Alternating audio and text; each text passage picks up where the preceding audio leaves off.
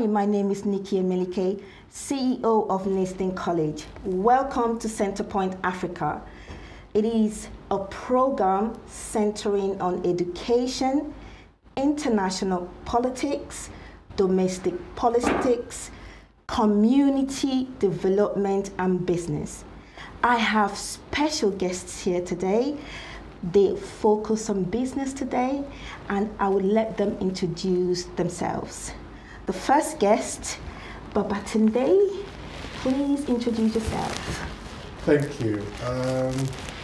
My names are Babatunde Davids. I'll say I'm Yoruba first. You're Yoruba first. Then Okay. Then I'm a Nigerian. Then in the Nigerian. Okay. Good. I'm the second of 10 siblings. Okay. Yeah. Are they boys and girls? Yeah, I'm the first son. Yes. And see, my name Babatunde, for instance, it means reincarnated. So I'm the first son after my grandfather died. Okay. Paternal. Okay. And I have an elder sister. I have 2 younger brothers Okay. after me. Then I have other younger sisters. So we are 3 boys and 7 girls. Wow. It's lovely. So tell me a bit about your background in terms of business, if you don't mind. If you've talked about your family in regards to business. Okay, let's start from how I went to school. Okay. I was born in Kaduna, St. Gerard's, and my parents moved to Kwara State in 1976. Okay. And I started my primary school in a missionary school called Chapel Nursery Primary School in Ilorin. From there, I went to staff school to do my common entrance. Started secondary school, same in Kwara State. That's where we're from. Okay. A boys' school, a grammar school called Oro Grammar School, OGS. The school was established in 1958. Oh, So okay. it's a very, in the southern region, it used to be one of the main schools. Yeah. In the western region, it used to be one of the main schools. Then I went into architecture. I did my diploma in Kwara Poly. I did my ND and my HND in Kwara Poly. Then I went to FUT Owerri, which is called FUTO, to do my PG in project management. Project management. Okay. Then I started work. Gradually, I served in Kogi State. Actually, during my service at the camp, I was nominated as the most disciplined male corps member. Wow. And well, it's good that you're laughing about that. Yeah. I served with the deputy governors in the deputy governor's office. Okay. Then is it a voluntary basis or basically? Normally, after your camp, they send you to different places to serve your main primary assignment. It's called. Okay. So my primary assignment was in the office of the deputy governor, and they had Kogi State Investment and Properties, which was where I served. I still remember it like it was yesterday. It was just over 20 years. Wow. And I studied architecture, which was very interesting.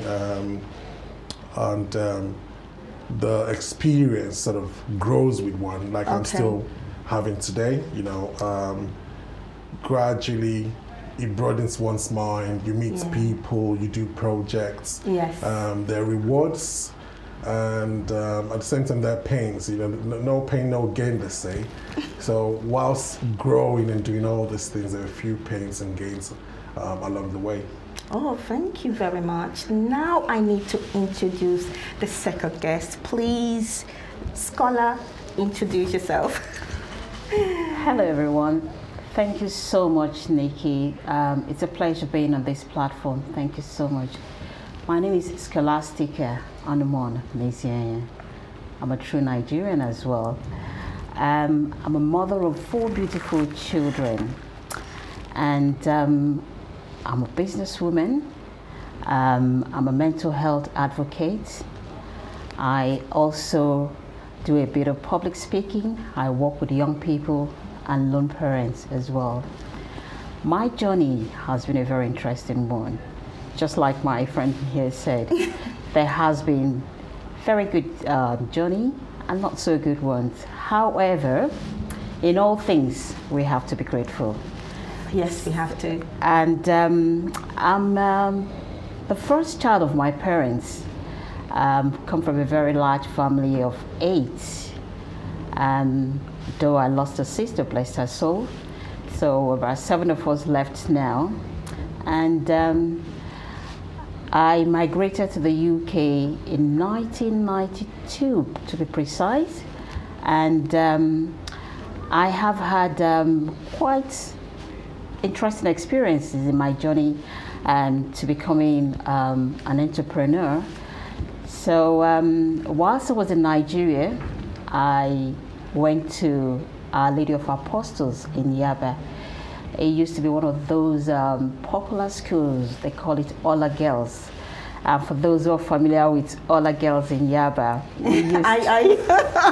are you hailing them? Well done, Ola Girls. Well done, Ola Girls. Right. So yes, I went to Ola Girls, and I traveled down to the north, Bayero University, where I had a degree in media communications, and then I came to UK in 1992, and this is where I am today.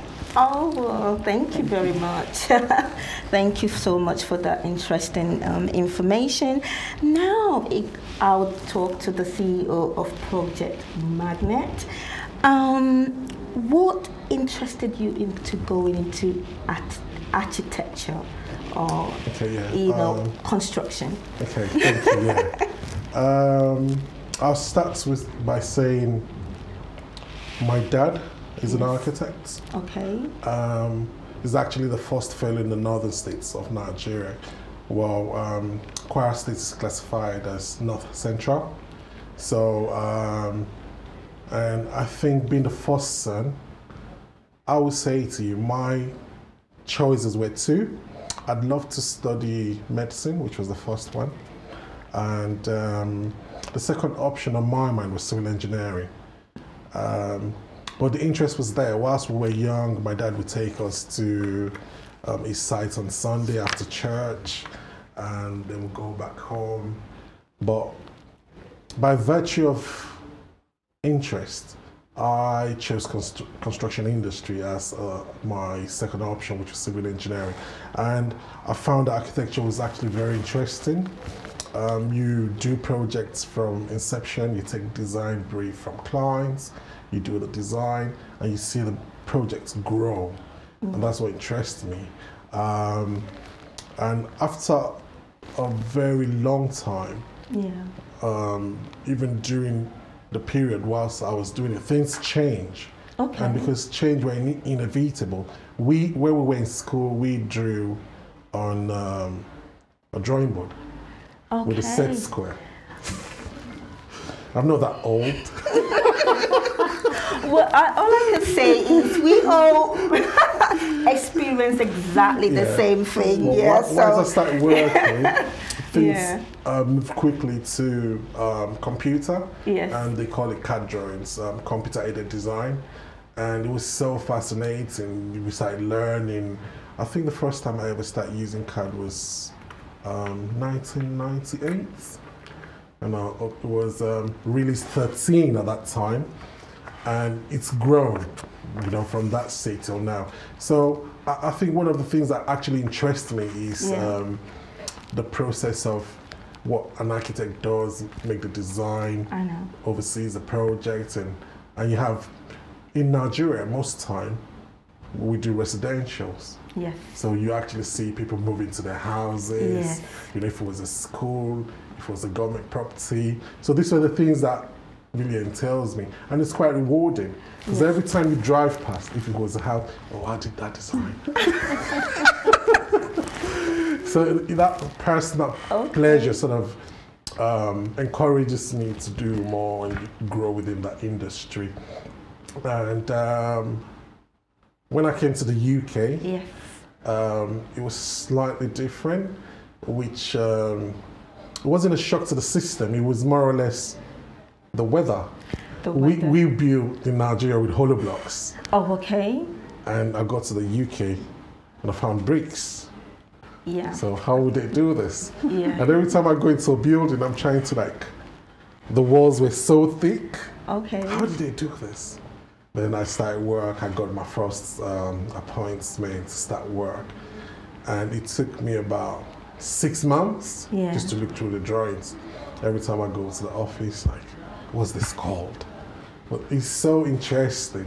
And it's quite, like I said, it's rewarding because you have a team of people working with you every now and then. Yeah. There's always something to learn. Yeah. Especially when I came, I was trying to do my qualifiers exams. Yeah. I actually had to register at an online book club.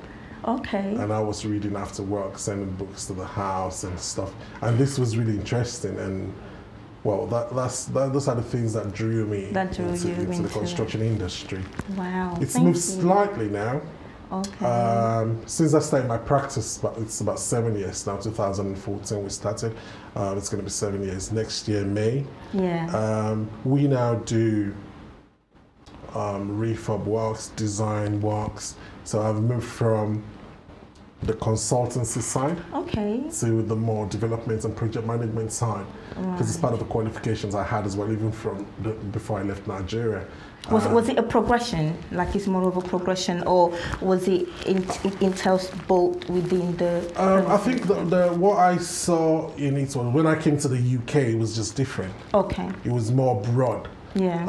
Architecture back home was more of the consultancy side. Yeah. So when I came to the UK, I can say, okay, you can do project management side, you can advise, you can actually do proposals as well, which in Nigeria, most time at that time, we started from probably because of where I started. Yeah. Maybe if I'd stayed till later in my career or my experience in architecture in Nigeria would have been different. But I think when I got here was when I would call my proper starting stage. Yeah. And that gave me the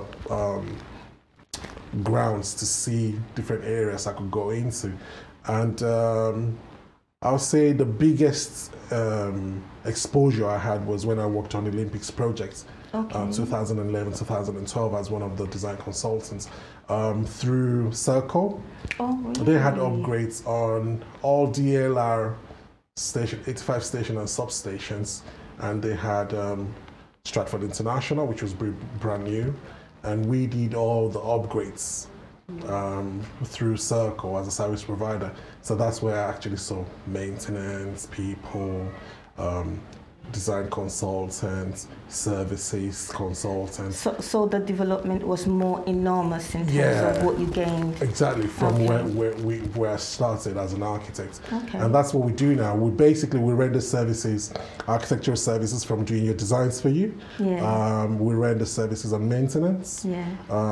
There's what is called cyclic maintenance. We one of the nominated contractors for one of the London housing associations. Oh, really? Yeah, and so what they do with the properties, with the tenants, they do upgrades, kitchens, bathrooms to meet regulations as the property ages, or with wear and tear maintenance as well. So we actually do quite a few. We travel as far as Liverpool. I have a team of trades and consultants, other professionals, about 22 men, and we're really on ground to do a lot of things for people. We do extensions, loft conversions, alterations, party wall services, if you're doing anything that bounce on your party wall with your neighbor. Okay. But our forte Yeah. is dwelling. Okay. We do regeneration projects as well, but my forte is dwelling, so which is what I've actually decided to work and grow. That's where we are. Okay, thank you very much. Let's go to Scholar. What inspired you into going into business? Very good question. in my case, it was a very humbling beginning. I never envisaged I was going to end up as a business person. My main focus was to, obviously, to pursue my career within the entertainment or media industry. But I found myself going to business due to family shifts, so to speak. When I came to UK, or prior to coming to UK, my job was I used to work with the Ministry of External Affairs. I mainly worked with diplomats in Nigeria. So on coming to UK, I thought I could perhaps continue to pursue such or similar career. And I had a few odd jobs because obviously the change in location, you have to find your bearing and your footing. So I did a few menial jobs like in healthcare, waitressing, but I think I got my first major break when I worked with the British Broadcasting Corporation, that's BBC. I was a PA. In fact, my boss was the manager on the EastEnders set, so... Ooh, okay. Are you picking up EastEnders now? I'm a great fan.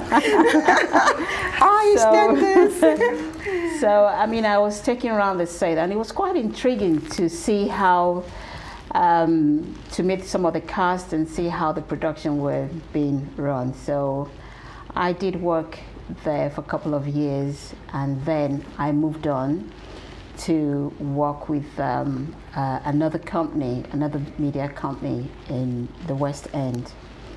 And I worked with the media company for, I think I must have been there for about 6 months to a year, and then BBC said they wanted me back. And I had to go back. But this time it was quite different because I realized when I got back to working with BBC, my first 2 months back in office, I realized I was expecting a baby. Oh, and wow. And I it must have been very interesting. It was quite interesting because I didn't even know I was expecting, and I had gone probably close to midterm, and I wasn't aware, but I could feel all the pregnancy symptoms and all that comes with pregnancy. But I think it's one of those things I cannot put under the table, under the cooler, and I thought I could just, bulldoze my way through. So because my job as a PA was fast-paced, I had to travel with my boss, go to meetings, stayed up late. It became a chore. So I thought to myself, what do I do? Obviously, I cherished my baby, so I resigned. I resigned from my job, and that's how I came into business. And then the interesting thing about my journey into business is the fact that when I left my job, I wasn't quite sure as to what to do. I knew I wanted to do something. I wanted something flexible whereby I can earn an income and spend time with my family, with my children as well. And I recall one day I had gone out to do some local shopping. Yeah. And I ran into a group of boys, and they said to me, they saw me carrying shopping bags. Were they young people? They probably in their about 16 years, between the ages of 16, 18, thereabout. Okay. So they approached me, and at that time I was a bit skeptical. I thought maybe they were coming to attack me or something. I wasn't sure what to expect. Right, but it turned out that they were just, good kids who just wanted to help, and they asked me if I needed help with my shopping, and I said yes, I don't mind. And then they helped me, and that was it. And then a couple of weeks later, I went down the same road again, and one of them actually identified me and said, hello. And I said, hello too, where did I know you from? And he said, you're the lady from so place the other time. And I said, good. And that was it. And whilst we were talking, a police vehicle was passing by, and suddenly these boys ran off. And I thought to myself, what's going on? Why are they running away? And they ran off. And the police stopped and asked me if I knew them. And I said, I don't know them, but I was just talking to them. And they said, but you were talking to them? I said, yes, but I don't know who they are. And they left and they went. So I went looking for an office. I thought to myself, I need to do something for the community. So I went looking for an office, and I got myself an office.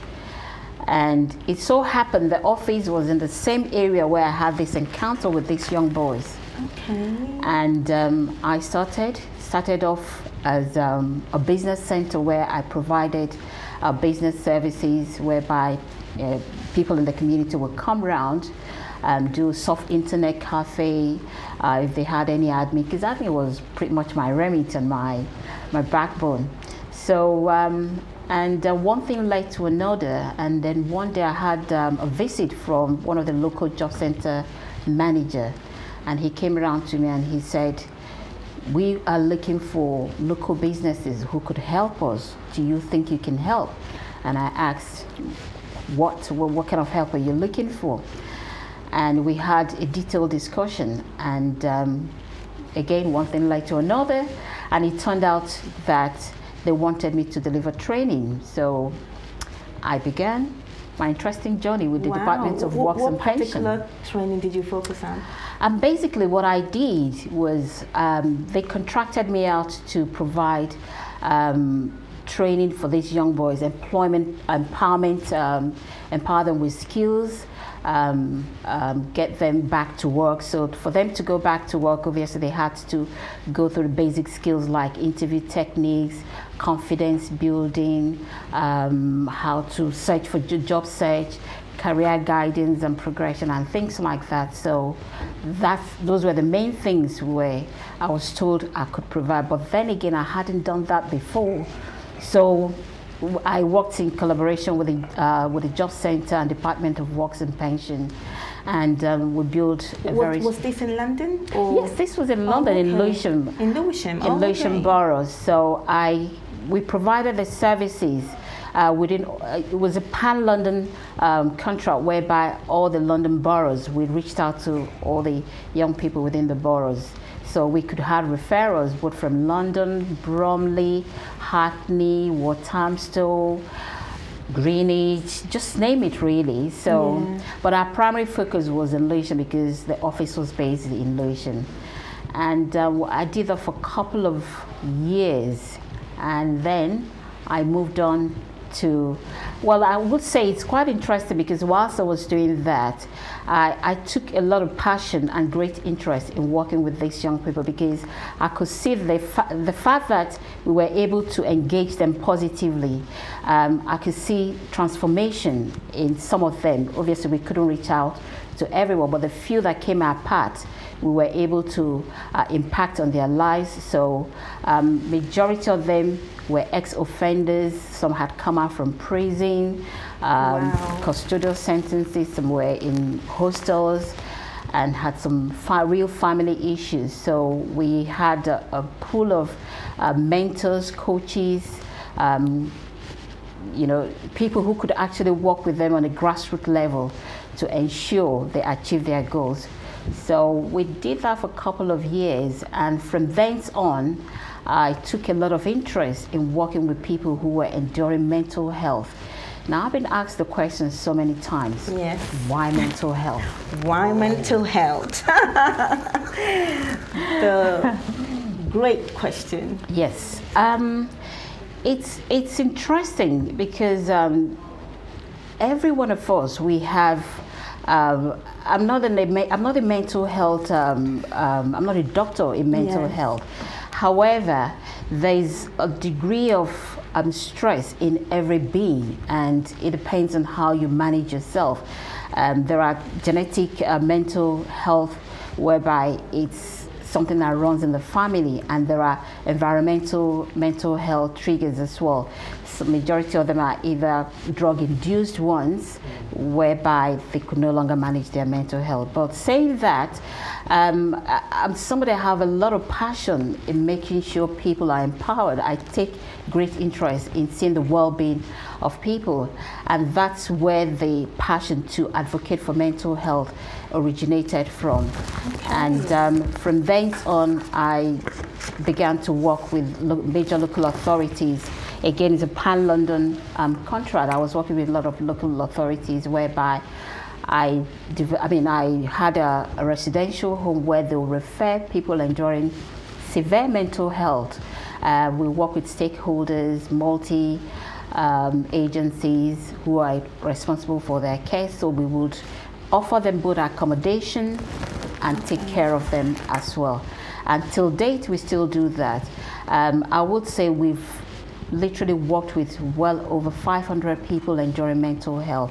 When I say mental health, these are people with severe mental health, people with schizophrenia, bipolar, and on top of that, with forensic history. So they're coming straight out from prison, they're coming into the community, some are coming straight from the hospital, and we look after them. Thank you so much. Continuing this exciting conversation, and it's been really great talking to my two lovely guests here as we go on to the CEO of the Babatunde.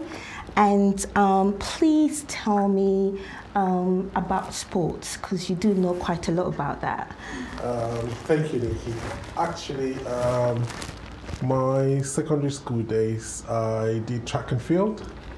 I did quarter mile, they called it at that time, and it was 400 meters.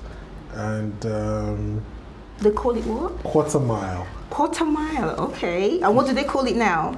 400 meters. 400 meters, okay. So, is it the difference from the Nigerian one? Is it sort of the same with the UK? I think the track and field just started giving new names to stuff. Because the standard metrics was the mile was the UK, while the inches and stuff was American. Yeah. And we did millimeters, and we were colonized by the British, so we followed suit with them, education standards and stuff. So they call it quarter mile, but now they call it 400 meters race.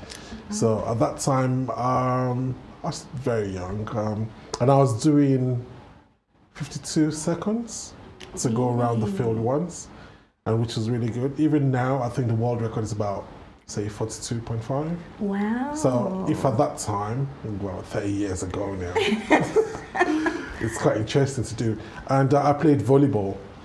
I remember when, I think it was my second year, we actually played handball, and some of us actually represented Nigeria to play World Under 12 handball in Canada. Well, I didn't go with them, but we had boys from my school who progressed to play. I played volleyball, and I actually went on to play volleyball for Kwara State. Went to national camp. We actually played what was called zonal qualifiers for Commonwealth 1996. Right. Yeah, I was at the Interesting. camp. So yeah, with sports, I was really, really active. And towards my end of, say, my HND, I started doing bodybuilding. Oh, okay. And how did you find that? In Nigeria, we just go to gym. You just go to gym, you And know. you don't find out, Did you think you were doing bodybuilding, or you just said, okay, let me just start going to the gym? No, with sports, because with volleyball, we always go camps, and state camps, national camps. So you see the weightlifters when you go to the gym. We do cross training with them, and you actually see bodybuilders. Oh, really? Yeah, because they have, there's a niche where people actually, in the UK, they call them personal bodyguards, or close security guards. But in Nigeria, they just have them as bodybuilders, and it was just leisure and fun. And because I'm 6 foot tall, 6 foot 2 inches tall, and I saw my frame as quite interesting for bodybuilding. And I often, I remember in my service at the camp, I actually contested as Mr. Macho. Macho. And even in my house till now, my missus still teases me, Mr. Macho. So it's they need really, to tease you about that name, it's Mr. really Macho. Something that happened at that time, which I really, really liked. And I have my kids doing sports now. My daughter did swimming, my first daughter. The second one still plays football now with Hudson Girls. Really? Yeah, and I just love sports. But unfortunately, I didn't go pro because of my career. But it's all good.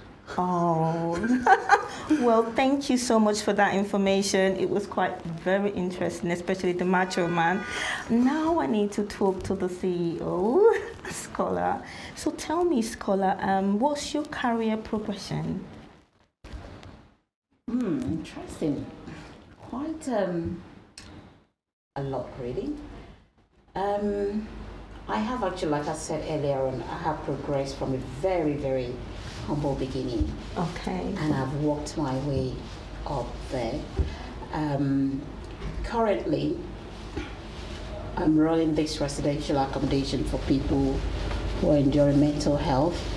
And 3 years ago, I was nominated by Goldman Sachs as one of the black businesses. Wow, I think you need to stop there. Did you hear that? Wow. How do you feel about that? Because being nominated by Goldman Sachs must have been very great for you and your family as well. Just tell us how your family felt when that happened. It was it was quite an interesting experience, to be honest. I was very intrigued. Yeah. At that time when it happened, I didn't look at it as a big deal, to be honest.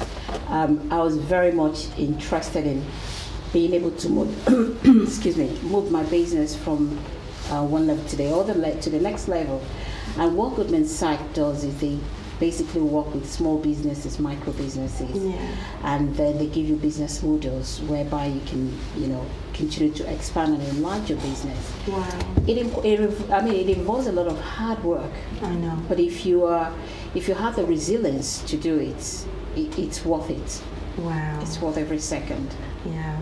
Okay, we'll carry on with the career progression. I think we stopped from Goldman Sachs. So tell me a little bit more, because I know you have how many businesses right now? At the moment, I've got 2 businesses. I'm also the founder Please mention the business so that everyone will know the businesses. And she's here to also promote her business as well. So. Right. It's called Community Training and Employment Project, CTEP for short. Okay. And what that does is basically we work with young people. They're one of the people that I take a lot of joy and passion in working with. So we work with young people, lone parents, and also we work with older women, people who are looking to going back.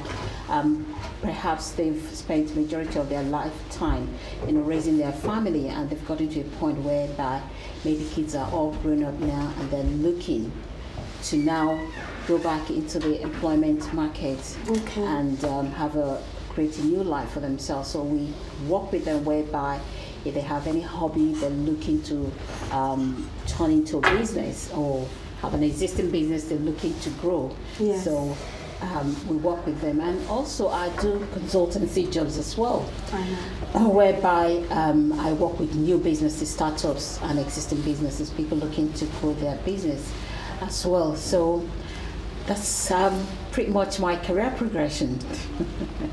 Thank you very much. And let's go back to the CEO, Babatunde David. Can I ask you, tell us about Project Magnet, please. Tell us about it. Okay. Thank you, Nikki. Project Magnet Consulting actually got established in 2014. Okay. And this will happen. After the Olympics project, I was fortunate to work with a company called Broadwalk Merlin. Okay. They should be I think, top 10, top 12 architecture firm in the world. And they had a project I came on as one of consultants or design architects. It was a 2,500 hotel unit in Azerbaijan. Wow. Yeah, in Baku. Wow. And they were doing contractors were on sites. It was basically about the detail of the finish and the functionality of all utilities and amenities at the hotel. And that was where they had the 2018 Champions League games. Yes. Yeah, the hotel has been it's been running since 2015. So when I finished that project, I just found out there's a niche in the industry, Yes. and it's maintenance. And a lot of people move into properties or they buy properties, and after a while, the wear and tear, no one looks after it.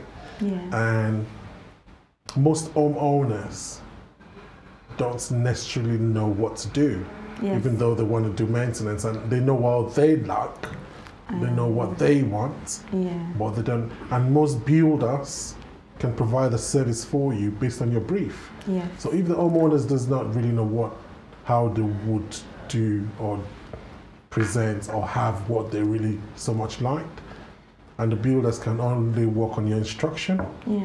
As an architect, I could advise my clients or homeowners on, okay, if you want to do this, Yeah. how does this meet regulations? And Yeah. that's how it starts. Or started.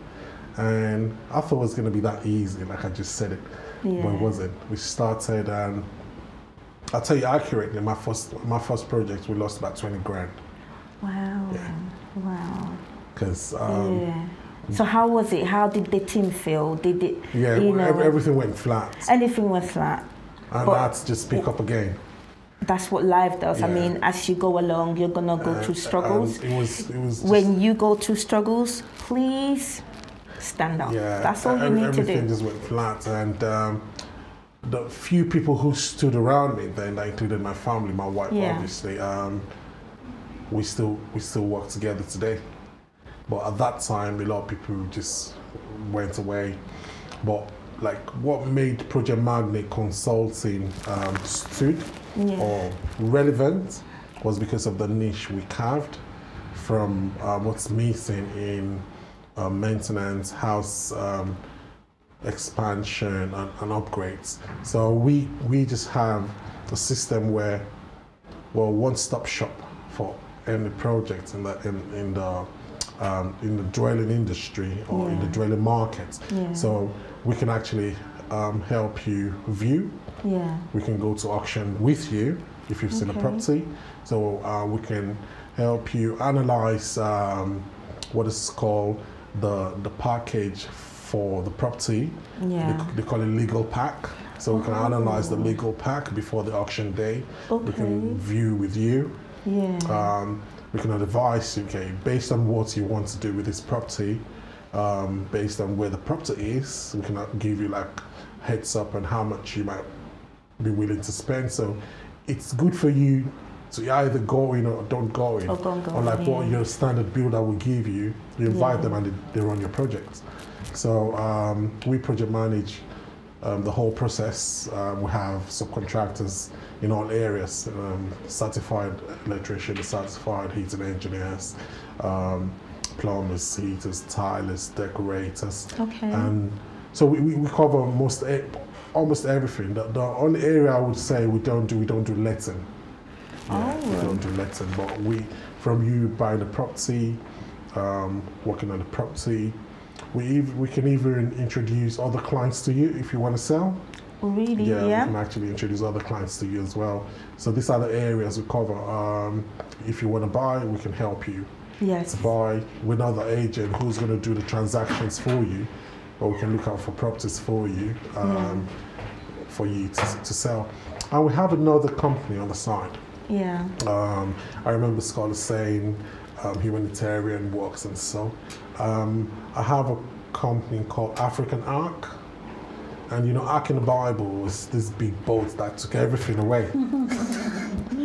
So basically, African Arc for us was anything we can take from here that is still useful in Africa, not necessarily Nigeria. Yes. And I can say proudly, we've had schools who had donated stuff for us, from books, computers, we've taken back to Nigeria because we just started. And these are the little humanitarian things we've done. And it's from what we've learned. Another thing we're trying to do now, from the maintenance we're doing, anything we think could be recycled, rather than just chucking the skip. We actually have a place where we keep bath, wash hand basins, and the plan is maybe once in 6 months we take it to Nigeria and give it to people who can still use it.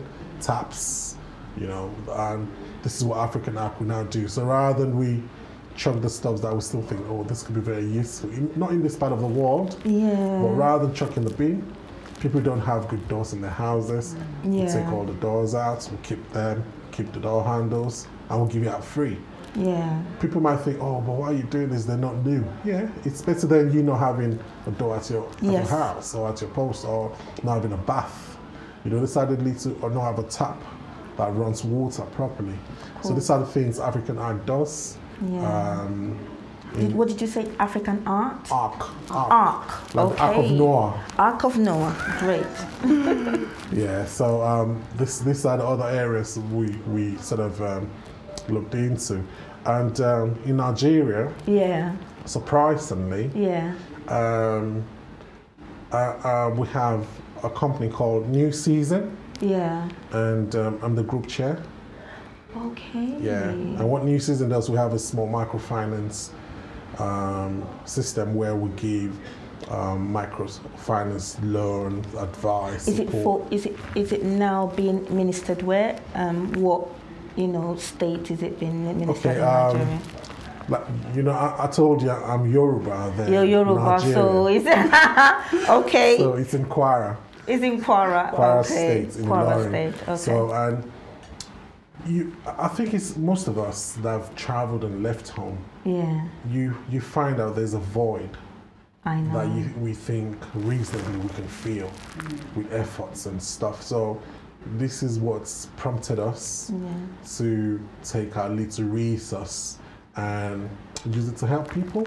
Okay. Because what I found out is a lot of people are quite brilliant. Yes, they are. Don't have opportunities. Yes. And sometimes if you're waiting for the big things to happen to you in life, it might never happen. Yes. So when I came here, someone just trusted me. I'll tell you this short story. My first main interview. I went there and after the interview, I was told, oh yeah, you got the job. And I started. 3 months down the line, it was an open plan office, and my land manager, who sits opposite me, oh, David, can you believe Andrew cannot understand anything you told him? But what am I trying to say? Someone trusted and said, okay, we'll give you the opportunity. Of course. And often when I say that, everyone just laughs and say, oh, so how did you get the job? But I stayed at BP2W, which was a company. This is one of the best practices I've ever worked with. I did all my qualifiers exam with them, 2007, 2008, and it was really nice. Before that, the bubble busted and everyone had to move on. So we were using New Season to give opportunity to people back home. Small loans. We do sell gas as well, cooking gas. Oh, okay. Wow. Which we do at, say for instance, students who are in school. Because we've opened very close to the school. Rather than them going out of the school to look for, we just access them and they can get what they need, the canned gas, and we make sure it's safe. Because that's sometimes is there any training required? Do you do like a week training or a day training? What are the processes? The first thing is the registration for you to get certified, and they would now train you. So we had personnel who we put forward for training, so that's giving someone an opportunity to earn a living. And we got certified that way. most of them were just health and safety. Okay. Then where you get your product from, they give you the nominated suppliers who they trust, and that's where we purchase from. Another area we're trying to work on now is ofada rice. Okay. Yeah, that's another area we're trying to work on. So Wow. I'm just ground local. Okay, well, thank you, Babatunde Davids, and thanks for telling us about what you do also, both in Nigeria and here in the UK. Now we go to the CEO. Scholar, please tell us about your business and why you're here in order to promote your business in regards to what you do and what you're expecting people to know about it, and to key into any aspects you want them to key in. So the floor is yours. Thank you so much, Nikki. And just like I said earlier on, one of the main things behind, or the main goal behind what I do is the passion I have to empower people. And so for that reason, that has been the driving point of everything I do. We have been going on with the mental health provision for quite a while. And one of the areas we're looking to go into Nigeria as well. Okay. Whereby we can, because why was that decision made? Because people need to know the reason why we need to diversify and create different opportunities. So tell us the reason why you felt, okay, this needs to be in Nigeria. I mean, as a Nigerian, just like Batunde has said, there is often that need, there is often that void to want to give back to where you've come from. And I often go to Nigeria on holiday. I visit either on holiday or business trip. And I've realized that there's quite a lot of need for some of our young people, because they said the youth are the future of every nation. Very correct. Unfortunately, what is going on in Nigeria, it's not something that is palatable at the moment. However, saying that, we know there is issue of unemployment in Nigeria, and a lot of our youths have gone down certain unpleasant routes, which has, for some of them, has put them at the borders of mental health. And again, mental health, it's something that it's not there's no awareness to it in Nigeria. I don't know about other African countries, but because there's this huge stigma attached to it. Whereas it's something that needs to be spoken about so people can get the necessary help they need, to be able to live with that condition if it's diagnosed. So for me, I'm looking at it that I want to be able to give that support. And one of the ways we're looking to do that is to provide training as well in Nigeria.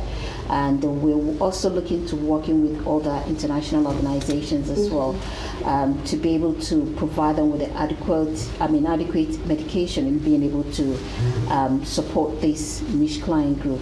So it's a project it's still very much at its infancy stage, but hopefully we're looking to be able to expand that.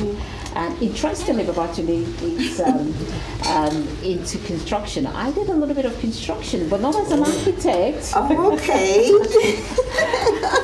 I did. Wow. I did facilities management, where I worked with most major construction companies like Mansell. They were one of my major clients. Wow. Balfour Beatty, Sisk, is it Osborne? I can't remember that, it's been a while. Yeah, Osborne's, yeah. Okay. So, yes, we did quite a few jobs with them, and with the training we provide, we still work with them, but on a different platform. So it's no longer me providing facilities management support with these construction firms. However, we now work with young people who are looking to gain skills and experience within this sector. So whereby we can make referrals to them, and then they can get the basic qualification or experience they need to thrive in those sectors. And for me, one of the progression also I'm looking to, Nigeria is a place I would love to go. I really admire what my friend here is doing in Nigeria, and that has really quite inspired me a lot. because we must give credit to where it's due. So it's imperative we look at where we're coming from, even though we've come very far, to look back and see how we can empower our young people. We pretty much get into the borders where we can take a back seat and let the young ones rule the scene. So it's an ongoing process for me, really. I don't know when it's going to stop. Yeah. Yeah, carry on. Yeah. Well, the only area I was just that is similar to what you've done, you know, with the mentoring we did, that really was an eye opener where, because a lot of young people they want to do something, but they, especially in this part of the world, they need guidance. Yeah. From when we were young, it was full competition. You had to cram the times table from when you were about 7 or 8 because of common entrance. You have to know your chemistry. Yes, you have to. All the periodic tables and stuff. But in this part of the world, they've done it in a way which is more subtle. Yes. You're encouraged to a career path. Yes. And I remember the Construction Industry Council actually raised it. This was 2010, 2011, and they want volunteering to go to schools with sixth form students where they're getting ready to go to uni. And by the time the results come, sometimes it's not what they really wanted. So they gave us the opportunity to talk to them in the school. Then we have the career people from which we can relate to them, and just to give them the guide really in their choice of courses. And I did that as well, which was quite good. Fantastic. The program has just ended. Thank you so much to CEO Babatunde, CEO Scholar. Thank you so much. I mean, I hope you come back again. You've been a lovely guest, and I hope you enjoyed the program. We've covered business today. We've covered Babatunde's business and also the Scholar business as well. Centerpoint Africa is every Thursday, 3 to 4 p.m. I hope you tune in. We have exciting programs. It stems through education, politics, community development. Please tune in. Again, my name is Nikki Emilike, CEO of Nisdin College, Centerpoint Africa. Nikki, thank you.